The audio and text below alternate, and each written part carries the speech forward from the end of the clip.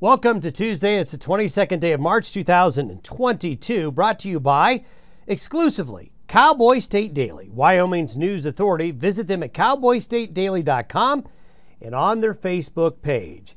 Well, as we go through this Tuesday, it is going to be windy, it's going to be chilly, developing snow flurries in some areas of the central and northern Rockies, with a storm raging in the Midwest and southern plains. Cold northerly winds and some snow showers will be found in a few areas today, especially in the mountains.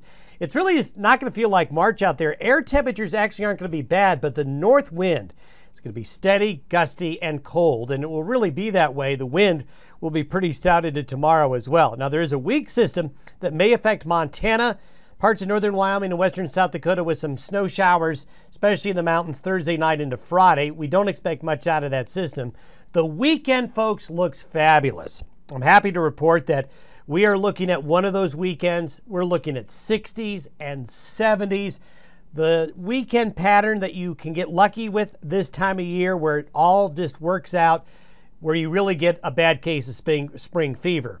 But I'm going to bookend that by saying April's a cruel month. Expect it to be that way to start the month.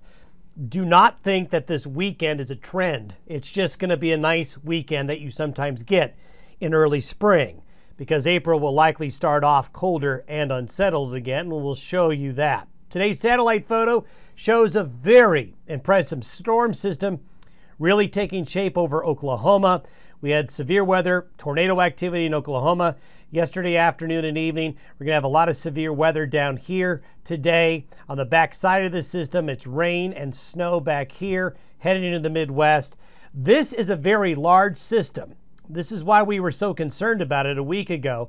The counterclockwise spin around this low is going to drag cold Canadian air in from the north. In fact, this patch of blue here, these are low clouds coming in on the backside of a strong jet stream wind right here on the backside of the low.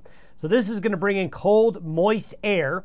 This is what's going to produce the flurries on the plains, snow showers in the mountains, and keep our temperatures and conditions more winter-like, while the heavier precipitation is more directed towards the central part of the United States.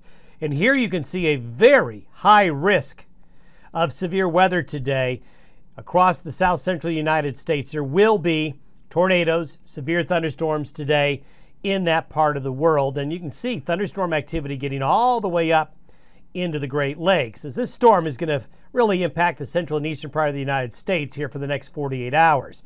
The upper level charts show that strong northerly flow. Look at that. The northerly flow goes from Canada to Mexico. So there's a big latitude change in the air. Also notice, it doesn't look like much, but there's a little ripple. Couple of ripples here coming into that northerly flow. These are called short waves embedded in the long wave weather pattern.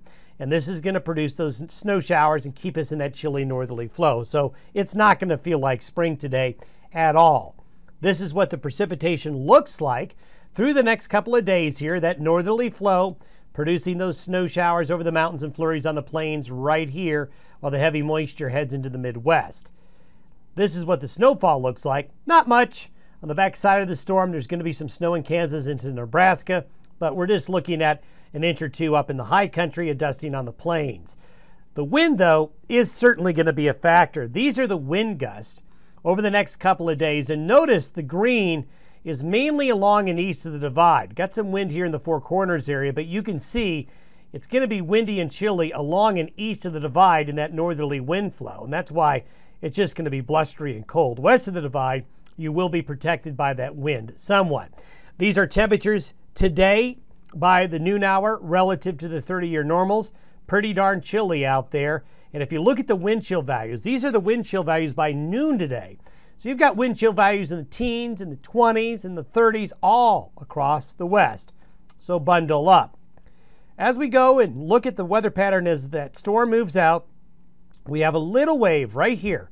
This little guy right here will move across Montana and northern Wyoming and western South Dakota Thursday night and Friday, and it may produce a little bit of rain and snow shower activity up here. It's not going to be a lot, but there's going to be a little bit of that activity as it heads south and east. Out on the west coast, high pressure is building. And here we go. What this will do is build a nice big ridge of high pressure across the Intermountain West And what this will mean, this is for Saturday afternoon and the Sunday, just a beautiful pattern right here of happy, sunny, warm weather. This is what leads to temperatures like this. Look at these temperatures relative to average by Saturday afternoon, with the colder air more associated with that trough in the east. So there's a big warm up coming. Yep. Now, I'm not talking about a cowbell, but I'm talking about spring fever.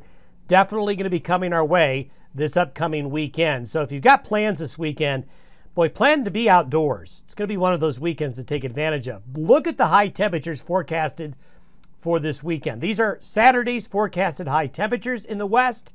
So find your location, find the closest number to you, and you can see a lot of 60s and 70s on the plains. Look at those temperatures in Arizona. Really starting to heat up there in the desert southwest. That's Saturday. This is Sunday. Temperatures getting even warmer. Look at the lower 80s here, punching into southwest Kansas and the Oklahoma and Texas panhandle areas. Look at these temperatures in Boise, eastern Oregon, and across Idaho and across the high regions of the west. A big warm-up. Does that mean winter's over? Snow's over? No, absolutely not, because April is a cruel month. By Monday morning, we're going to have some type of low. I don't know if it's going to be this strong or this intense, but we will have West Coast rain returning by Sunday night into Monday and Tuesday, heading into the Rockies.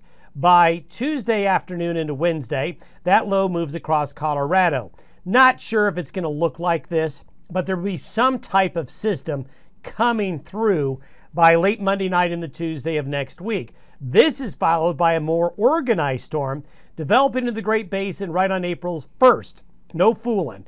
Look at this low here in the Great Lakes, another low back here. This is why once we get into the last couple of days of March and into early April, stormy weather is going to return to the western United States. So take advantage of the weekend. For those of you who have not had a chance to check out our kids' journal, we are giving some away. So email us and send in your entry.